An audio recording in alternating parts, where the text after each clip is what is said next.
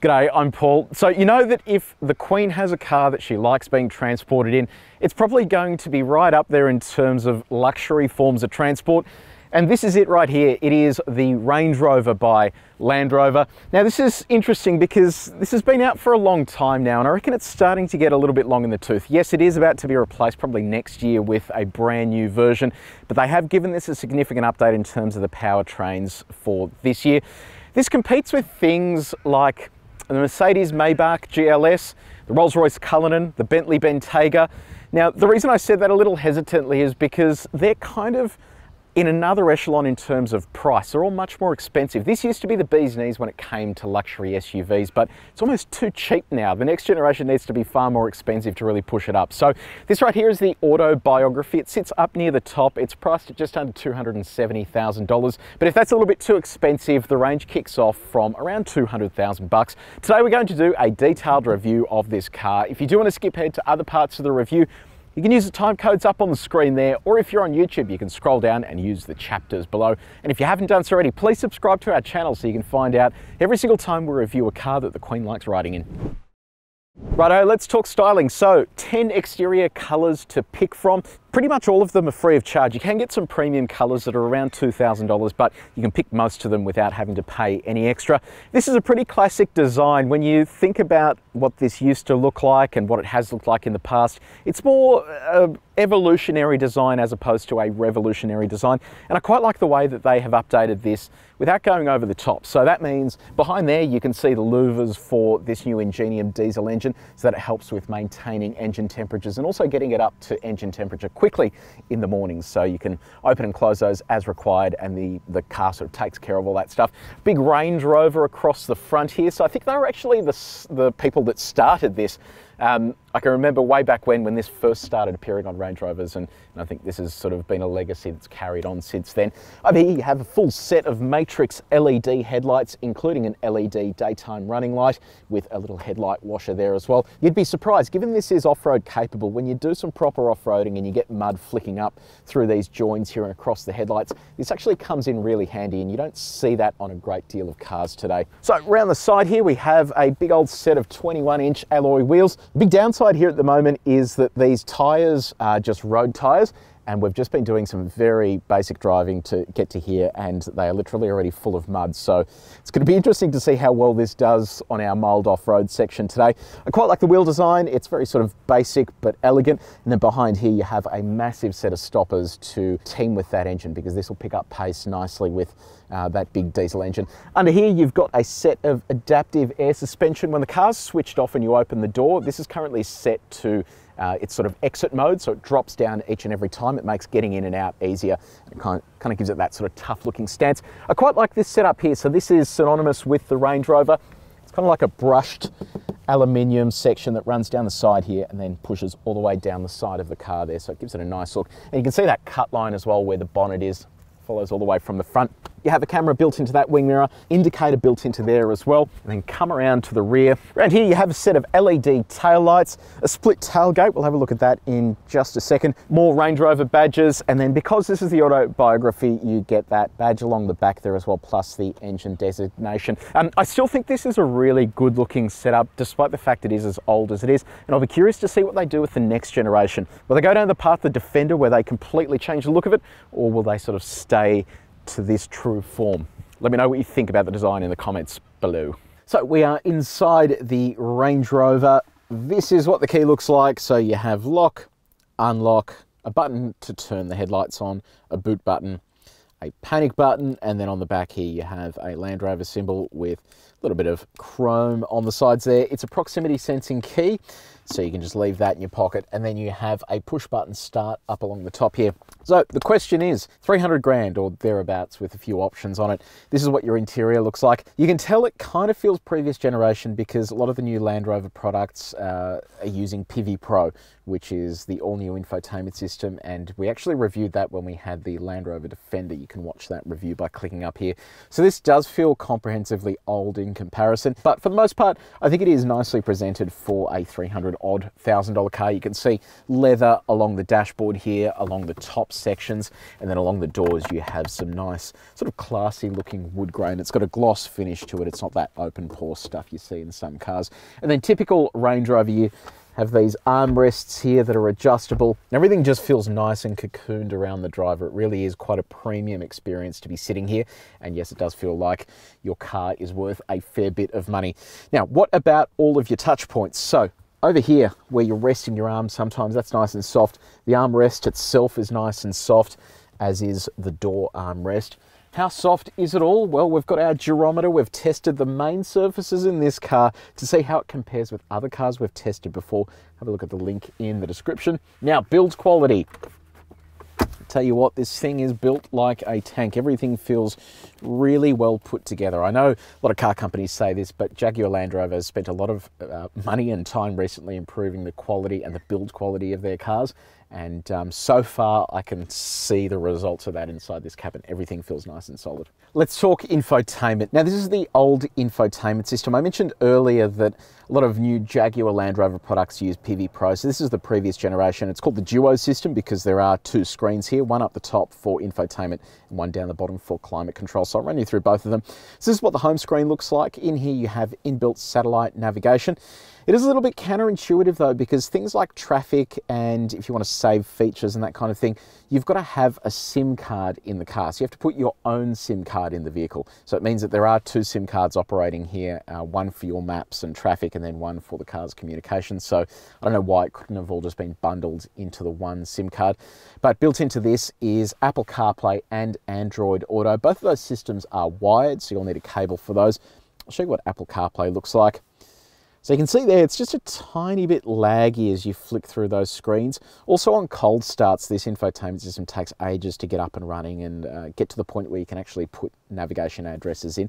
So it is, I guess it feels a little bit dated in that regard. And I'll show you what Android Auto looks like as well. There it is. So full screen again, but you can see here that it is sort of slightly laggy as you try and sort of move through those menus, kind of the same way that Apple CarPlay was. In terms of media, you have AM and FM radio along with DAB+ digital radio. You have a 19-speaker Meridian branded sound system.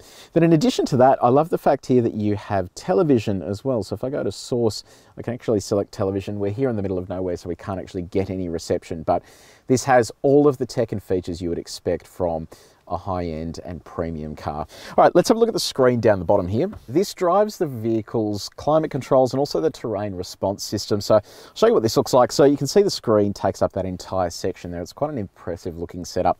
They've even got the graphics there that change as you move between the terrain response modes. And I'll show you how that works a little later on when we go for a drive. In addition to that, you can control the seats here as well in terms of the massage, the heating and which segments are heated. And then you have climate controls there as well. So you can even see as I sort of flick through some of these screens, it's just slightly laggy, and that's the thing, it's a tiny bit disappointing, I reckon. Ahead of the driver here, we have another display, so you can configure this however you like.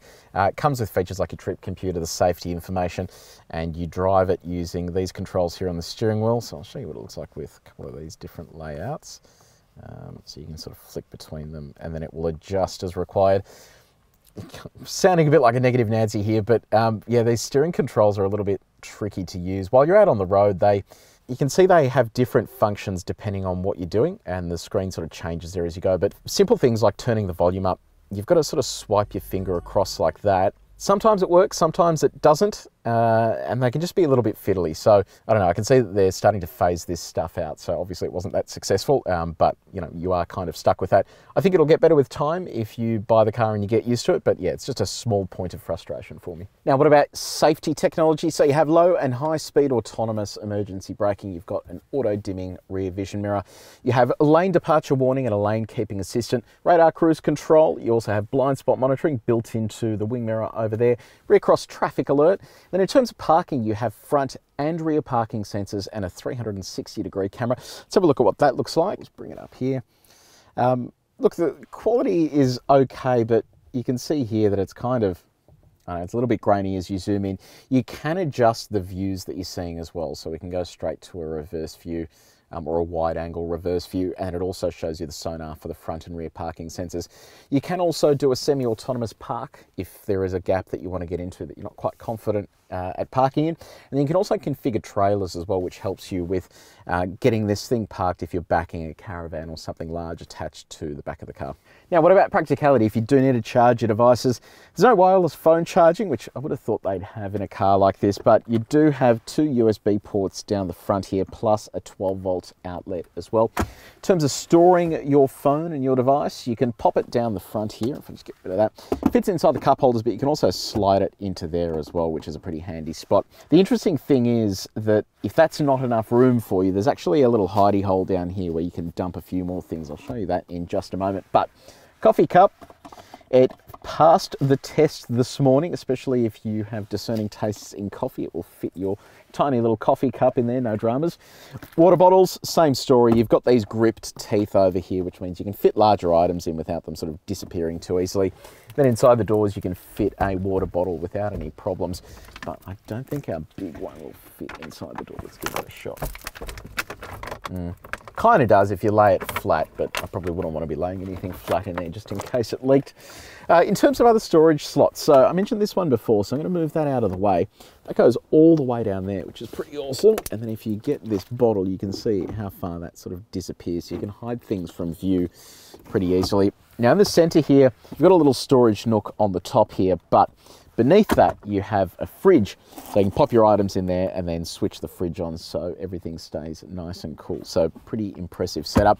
2 glove boxes, so one down here that has all your bits and pieces, fits the water bottle in without any dramas. And then you have another one up the top here where you have a CD player and then a little bit of storage just off to the side, and then another 12-volt outlet. Now let's talk about comfort features. So you have 4-zone automatic climate control, and if I jump over here to the climate menu and switch that on, you can see here that the temperatures are adjusted using these controls. And then to access your seat heating and cooling, you just push this in and then turn, and that will simply put it into heating or cooling mode. And same story with your massage seats. You can actually adjust the intensity by using this knob inside your seats menu. In addition to that, the steering wheel is heated using this button here. You have about 1 million adjustments for your seat here. You can literally move just the base of it, the top section of the top half of the seat, the headrest. You can activate your massage functions and also the bolsters here. You have memory as well. The passenger has the same controls on their side. Up the top here, quite intuitive, you have, in addition to your standard mirror controls, the ability to lock the rear doors from opening, and also the easy access mode. So while you are driving, one push of this will lower it down to the easy access mode. If you have air suspension, you may as well use it. What are the seats like in terms of comfort? So you're paying 300 grand for this. Are they comfortable? Yes, they are. It is incredibly comfortable in terms of the way that they hug you in while you're driving. It just cushions you beautifully. You know, it is the exact type of seat I would expect to have in a car with this kind of price tag. Your steering has tilt and reach adjustment, and then in terms of our reach test, all of this stuff is easy to reach while you're driving, so you don't need to tilt forward to gain access to any of these functions. Let's talk second row. So in addition to doors that suck themselves in around the car, this is what your accommodation looks like if you're in the Autobiography. Now, I know what you're thinking. It looks like Paul doesn't have a great deal of room, and that's because I don't have a great deal of room, which is really surprising. You look at the size of a Range Rover, and I mean, my knees are like almost up against that seat. Yes, my seat is quite far back, but I still feel quite claustrophobic in here, especially with this optional entertainment system sort of right in my face. Knee room isn't fantastic, toe room is okay, and headroom is pretty good. So you can get a long wheelbase version of this. So if this is a problem and you're going to be carrying passengers, you can go long wheelbase. And it becomes even worse when you actually extend this out. So if I move my seat forward like this, because the 2 seats here are completely electrically adjustable, you can see here that my knees are then inside that seat ahead of me. So I don't know, it just feels like there could have been a little bit more attention paid to room back here, but this is a pretty cool setup in terms of how much space you actually can use once it's all reclined and that kind of thing. You have map pockets built in down here. You have two USB outlets that you can charge your devices, two 12-volt outlets, a little storage nook down the bottom, your third and fourth zone of climate controls. This is also where you control your seat heating and cooling. You can basically run all of that from here. Then you can also adjust fan speeds through the center. You have a set of air vents there. In terms of the media display ahead of you, this is where you can select your music. You can also see navigation. You know, you've got all the little bits and pieces here that allow you to make your life easier in the back seat. Over on the door, you have some interesting buttons. So I can control my window. I can then also control both windows at the exact same time, which I don't really understand why you would want to do that, but you can do that anyway. I can control the sun blind as well from here. I can mute the audio at the back, so if I'm making an important phone call, no noise will come through, and I can switch my lights on and off here as well. So pretty impressive setup, and they've definitely thought about the passenger here and making their life as easy as possible. All of your controls there on the door for seat adjustment with memory as well. And then you have a little light here as well. If you go to exit the vehicle and there's a cyclist or pedestrian coming, that's going to warn you. Now, center armrest. This bit's pretty cool. So you can use this as a seat if you want. Obviously, it's not going to be a very comfortable one, but it can be used as a seat. One push of this brings it forward. Now, it's pretty slow, so we're going to have to use a time lapse here.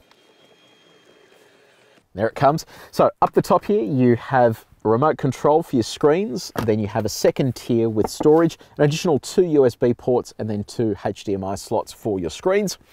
Then if you want access to your cup holders, this thing moves out of the way as well, and then it reveals a little cover here. And that little cover then slides out of the way to give you access to your cup holders. There it is there. They fit in nicely. You've got little grips there. And then you have a tiny bit of storage inside the doors. That's where our wireless headphones are at the moment though. So look, it's an interesting setup. It does feel nice and luxe back here. But the only issue is the legroom. I would have expected just a little bit more space back here to, just to allow you to stretch out. But thankfully there is a long wheelbase version available. Okay, let's talk cargo space. So I mentioned earlier this is a split tailgate. That means the top section opens and then the bottom section opens. And I love this because, I don't know, you could back this into your favorite sporting field or something like that, grab a seat on it. It can hold a fair amount of weight, so hopefully more than 2 of me. You've got this cover then as well to stop things falling into the abyss that is all that stuff down there. Beneath the floor here, you have a whopper. It is a full-size spare tyre. That would be very hard to get out because it would be very heavy, but it does mean that you get a full-size spare. So if you are in the middle of nowhere doing an off-road safari, you don't have to be limping along on a space saver, which is good news. Off to the side here, you have a little 12-volt outlet. Then you have this cargo blind that folds into position and can be pulled out entirely. With the second row in place, you have around 600 litres of cargo space available here. Now, these controls on the side here, so you have suspension controls. If the car isn't already lowered, you can lower it from the back here or even raise it depending on what you're trying to load in. But there are some clever controls here in terms of getting access to more cargo space, even with your luxe second row in place. So you can see the driver and front passenger seats slightly move out of the way to accommodate the seats that are about to fold down into that position. This is really handy because not a lot of vehicles with this 4-seat arrangement can actually fold seats out of the way to give you more cargo space.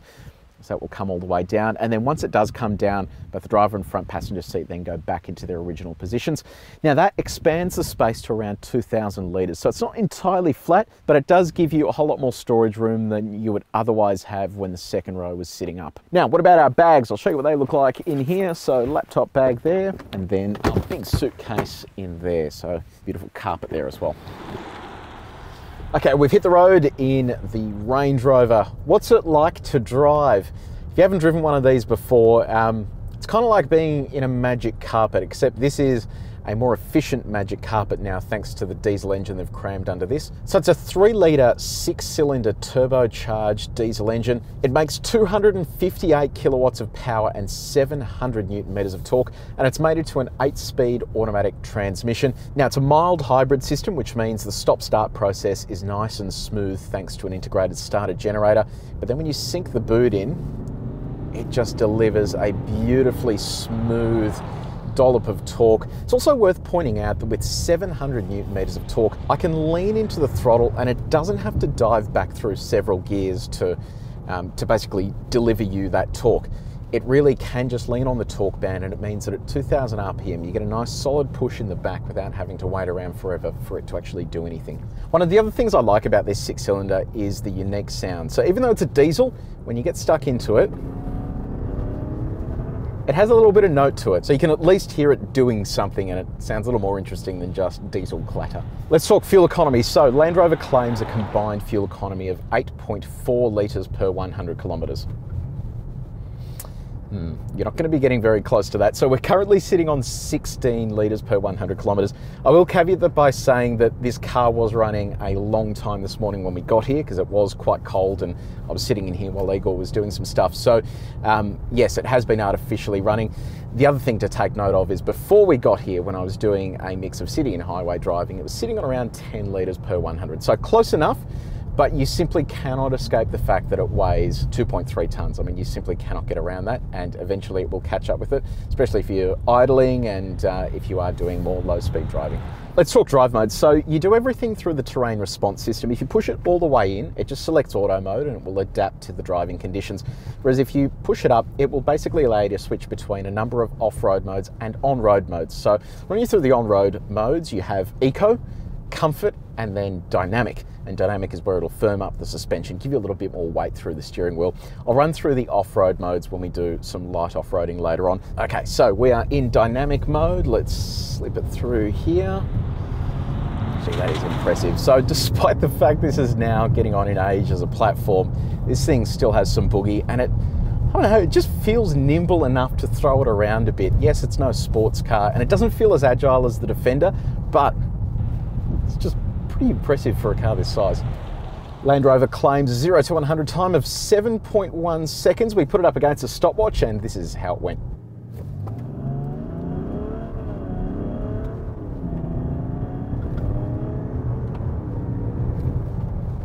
Okay, let's talk about the ride. So air suspension and adaptive dampers, that means that you are getting a silky smooth ride, and even out here in the country, it's soaking up everything nicely, and it just feels like it's gliding along all the bumps and imperfections. It can feel a little wallowy at times, which means if you get the consecutive humps as you're driving along, it can sort of feel like it's floating. But when you're in and around the city and doing a long distance highway drive, this is the ultimate cruiser if you just need to get there and get there in comfort. Same goes for noise. There's barely any road noise that comes into the cabin. There is a little bit of wind noise, but for the most part, it's incredibly quiet in here. Now, the other thing that's worth pointing out as well is that if you're in the depths of winter, there's these little lines built into the windscreen.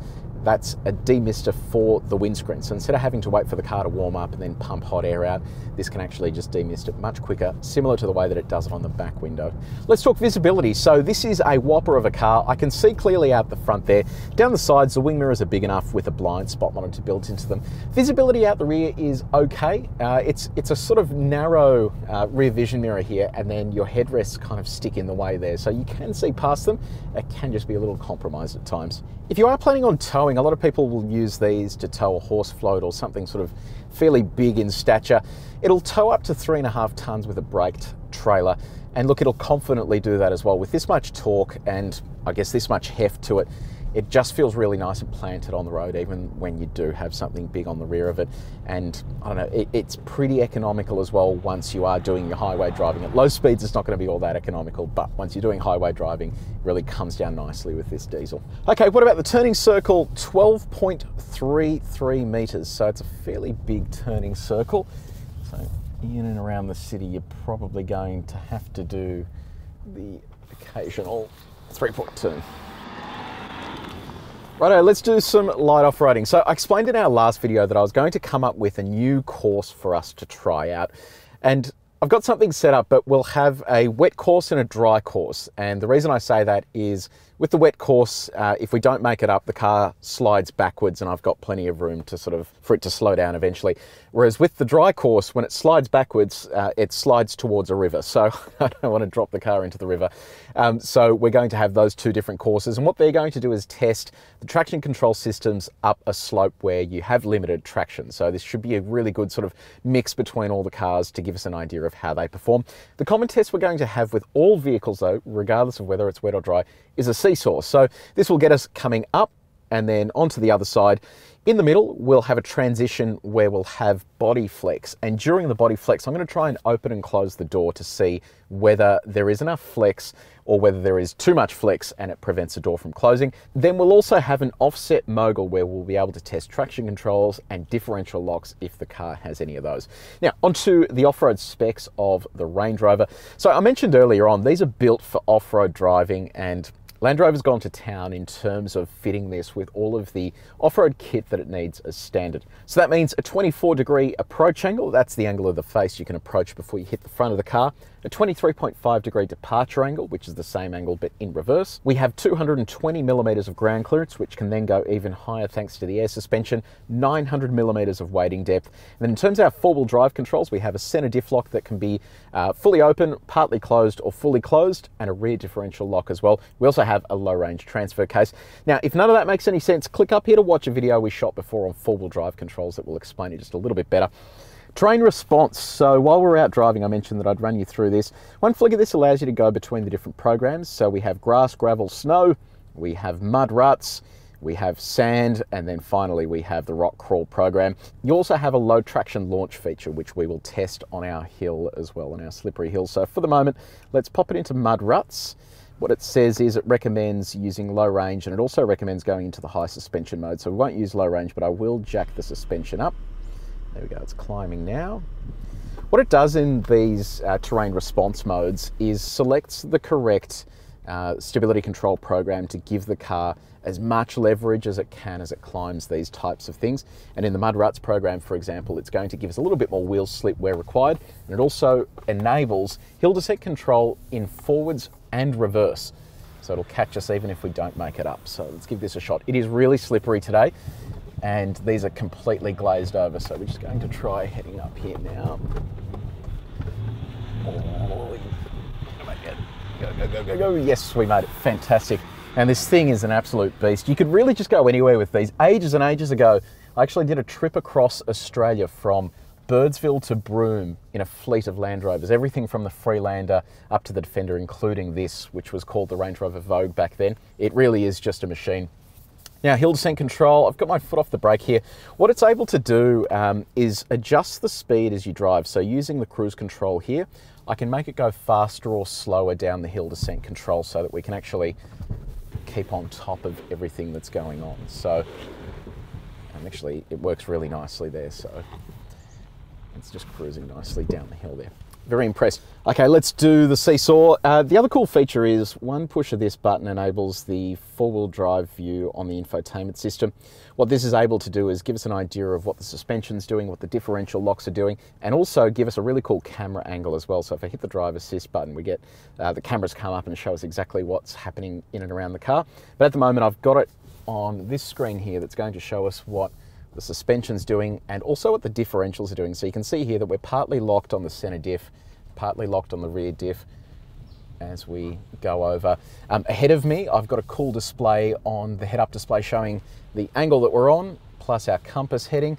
So we'll come over to the center section here, where we will have two tires almost off the ground. This has air suspension, so it's fully extending that suspension, so we probably won't get tires off the ground, but right now we should have full flex. See if that door opens and closes, no dramas, very impressive. Okay, moving on to the next section. This next section is going to test how the traction control and how the differential locks work in an offset mogul situation, which is where we get two tires off the ground. So here we are, we're approaching it now.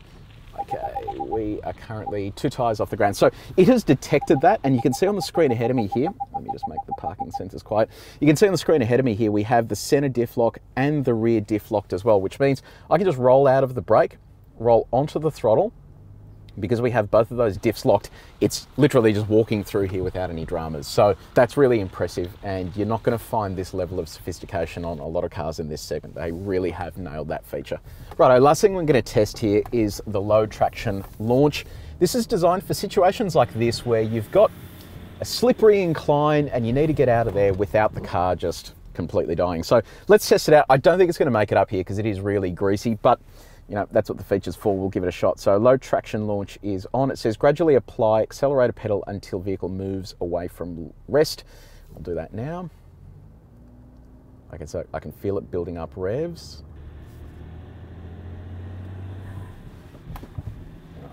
that's so impressive. So now just walking up here. Oh, we're stuck, hold on. Just gonna stay in the throttle.